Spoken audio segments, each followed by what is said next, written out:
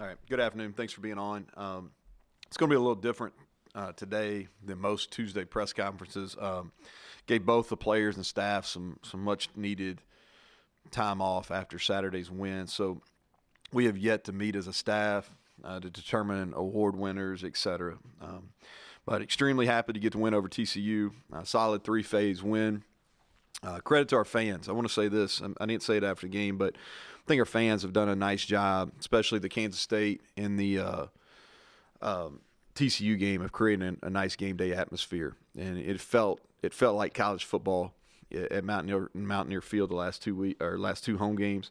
And I also should note that I think our game day and our event management crews have done a really good job creating home field advantage and kind of making the best out of some bad situations. So I want to recognize them. And then I thought our staff, I thought our staff did a really, really good job in the game on Saturday. Special teams, I thought our special teams coaches, led by Jeff Kuntz, did a really good job with our coverage schemes. I thought we had good answers for them, both in kickoff, which Jamal Adai leads, and on the punt team, which with Jeff Kuntz, I thought we did a nice job with that. And then kickoff return, led by Chad Scott. Really, Winston missed a cut. We had a chance to house one there, and it was really well blocked, and he's just got to do a better job. And then defensively, the entire staff, led by Jordan and Jamal, but I thought they limited explosive plays. We got multiple hats. We got under the RPO windows, which is important. Mixed our coverage looks up, and then offensively, I felt like we kept them off balance. They did a really good job the two games prior rushing the passer. I thought we had some good protection answers. We changed up our run game a little bit. We used some muddle and some things that kept them off balance. So, really credit to Jared and Matt and Chad and Trickett, and then Sean Reagan over there on the offensive side as well for a really nice plan. Also, before I take questions, I want to recognize our Big 12 Players of the Week, that's important. TJ Simmons, two critical touchdown receptions, both of them contested catches, which is something that really proud of him. And he's had three really good weeks of practice. And I'm just a firm believer. It doesn't always happen that week, but I'm just a firm believer. If you keep practicing at a high level, that you're going to have success in the game. And he's done that. He's had 2 weeks in a row where he's played at a high level, and that's been good to see. And then Tyke Smith, who's somebody that I've talked about that was kind of under the radar after the game, and then for him to win the Defense Player of the Week, I think he's very, very deserving of that. And I've said this multiple times. I think he's playing his position as well as anybody in our league. So happy for those guys, and with that, I'll take some questions. First question today is from Greg Hunter. So, Neal, to the run game, something we've talked about since the end of last season. You talked about how much you wanted to improve it. Did you really think that you could get the strides out of it this year and the improvement that you ultimately have? Well, Greg, I think when you look at it as a whole, I knew we weren't going to get it completely fixed in a year's time. I thought that we would make significant gains, which we have. I think to be at a championship level, we've got to continue that improvement. We're not, and you can look at the statistics right now, we're not at a championship level of running the football, but we are much improved. And we devoted a ton of time, really dating back to December of last year, all the way through the month of July, really working on it. We put a huge emphasis on it, and I think that work has paid off, but we're not. I don't think it's a finished product. We've still got work to do to be able to take it to the next level. Michael Sussman, you're next. What does Tyke do so well that separates him from other guys at his position, and how high do you think his ceiling is given his playmaking ability? Yeah, so he plays what we call our spear position, which is essentially a nickel position. And at that position, you've got to be able to play the run and be the seventh fitter in the box. You've got to be able to play man coverage. You got to be able to play zone coverage, and you got to be able to blitz. So we're asking him a lot. We're asking a lot of him. And most people playing those positions use them in similar fashion. The thing I think that separates him from others is he does a really good job of playing perimeter blocks. He tears off those blocks.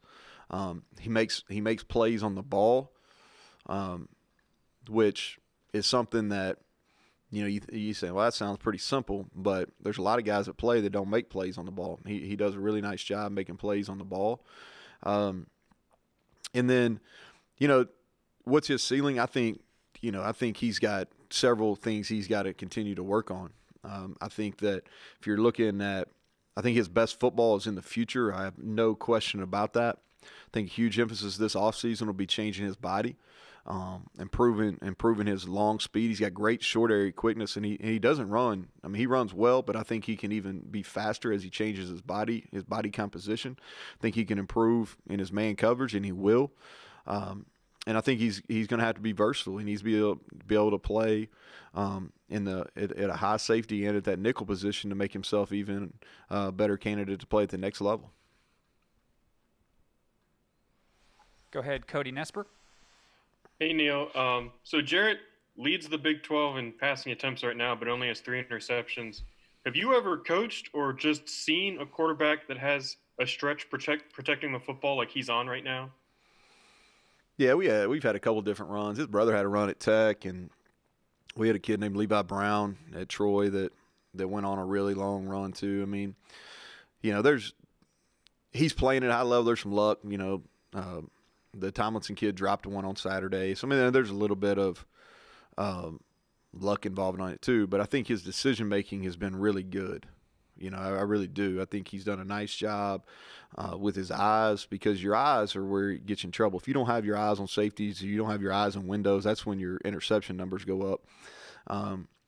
Really, outside of one play on Saturday where he should have taken a sack, he got called for grounding. I think his when to scramble, when to take the sack, when to throw the ball away, I think those decisions have been much better since probably the overtimes in Baylor.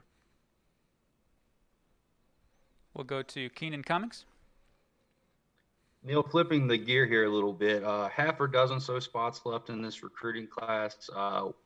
What positions do you still need to fill, and do you plan on banking a couple for transfers as you've done in years past? Yeah, we'll definitely bank 1 or 2. We've got to improve our depth defensively. We're really young on offense. You know, we'll only have a couple seniors over there that are playing it all. You know, you never know what's going to happen in the portal, so that's kind of hard to plan for. I mean, as far as in-house. But defensively, we've got to improve our depth, you know. At linebacker and in the secondary, that's where the emphasis will be as far as finishing this class. Coach, I have a couple questions submitted to us by Bob Herzl today. First one is, when you're out recruiting a quarterback specifically, what are the qualities or factors that you look for most in someone like that? Yeah, so I think there's some givens in quarterbacks. You're looking for high character. You're looking for a guy that has leadership skills, and you want a guy that has an extremely good work ethic. I think those are the givens. Then after that, you want to see the opportunity, how they perform in pressure situations. Their ability to throw the ball, what's their release point look like? Because I think there's some things you can fix and some things you can't fix. And then the role of being a dual threat is more important now than it ever has been. And so those are some things right off the top of my head that we kind of evaluate. You know, competitiveness is something that's hard to do on video. You got to see a kid in person to kind of measure that, which in these times makes it pretty difficult. And then, Coach, a quick follow-up to that was Jarrett.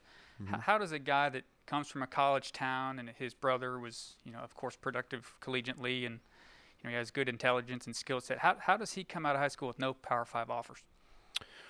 You know, and in all fairness, I haven't watched his high school film in a really long time. I know he's pretty skinny coming out, but I don't really want to speak to it because I'm trying to think. I was in Lexington at the time he was coming out, but I haven't watched his high school film for a long time, so I don't want to speak to that. But I think that, listen, there's misses in recruiting all the time. This is not recruiting is not an exact science. I mean, a lot of times you're trying to project, and sometimes quarterbacks get over analyzed, and rather than finding the good qualities, you're always trying to find a reason not to take them. So I think that happens in especially in quarterback recruiting. But was he under recruited? Yeah, I think without a doubt. I think he's proven some of his doubters wrong right now. Go ahead, John and Tunick. Hey, we're starting to see some things with your young offensive lineman. I think of the Parker Moore block against TCU, the way he finished that play. Yates is coming along. We know about Zach Frazier. What has impressed you most about these young guys? Is it the physical? Is it the mental? And how do you feel about that group moving forward?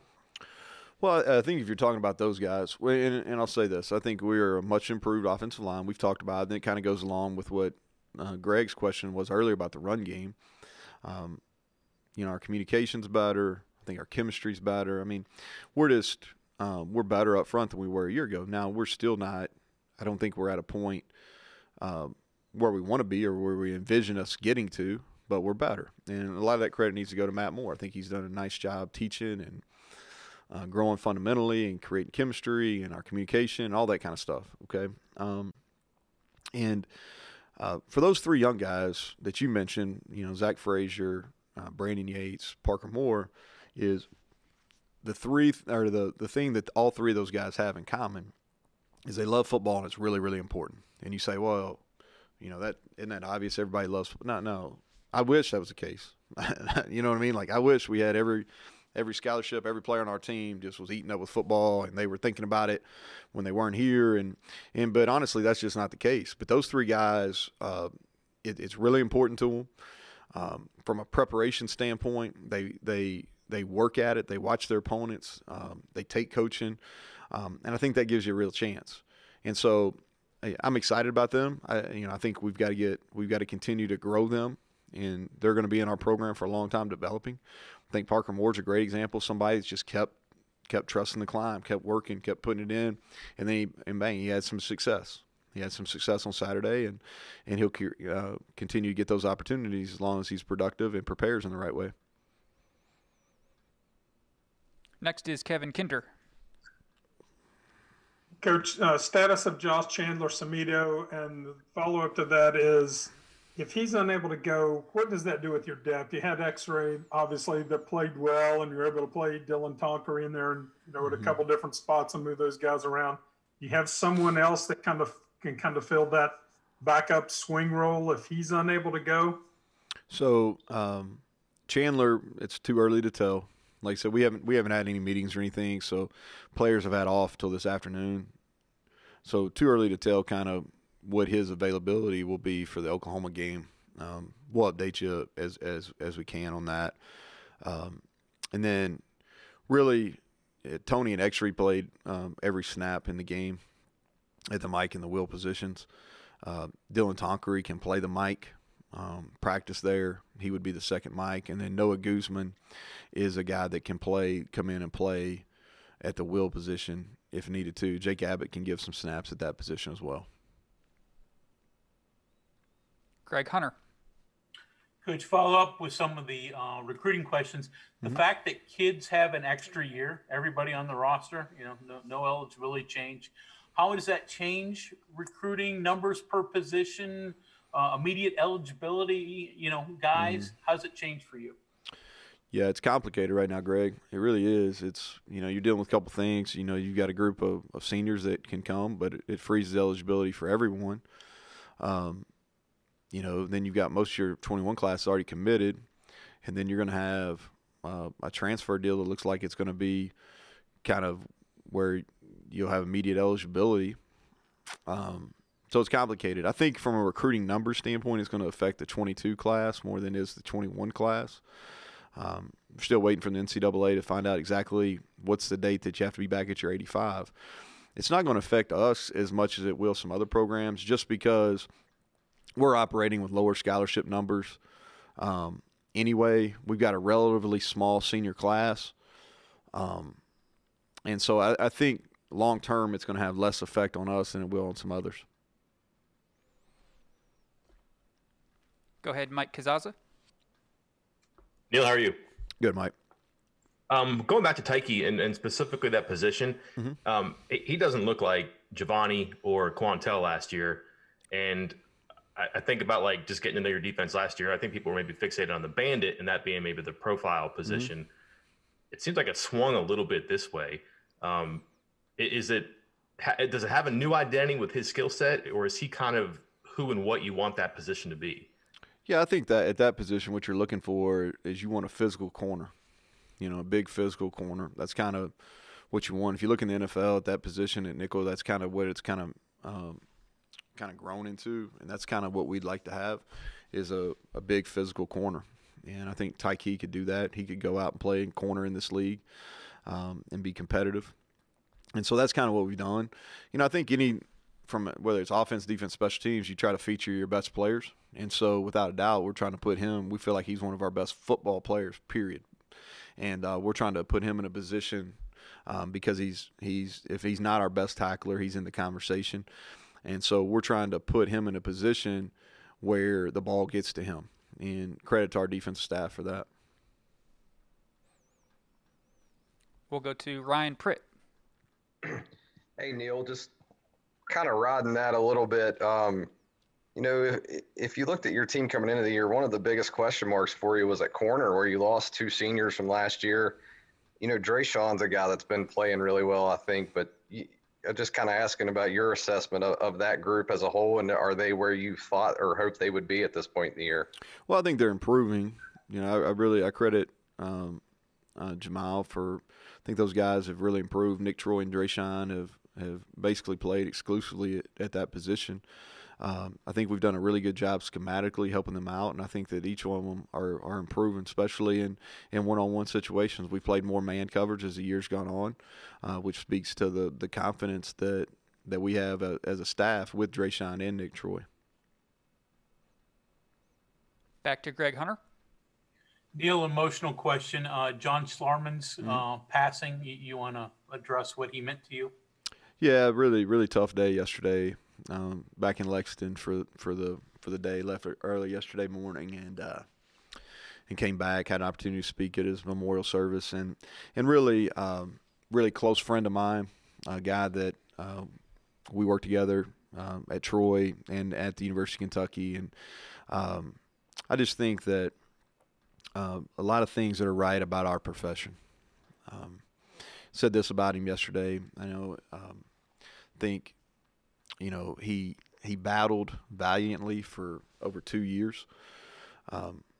The cancer that eventually took his life, and I thought he taught some valuable lessons. Perspective being one, and the second one is just how you live your life matters. We talk to our kids a lot about how you play the game matters, and just to give you some insight on that, like I just think what you put everything that we do from a practice or a game is always filmed. And I tell our kids this, and this is something that John and I talked a lot about when we were at Troy as we were kind of starting this deal is what you put on film matters. It really tells your story.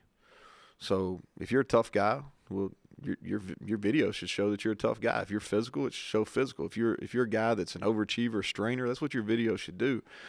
And I really think that, how you live your life matters.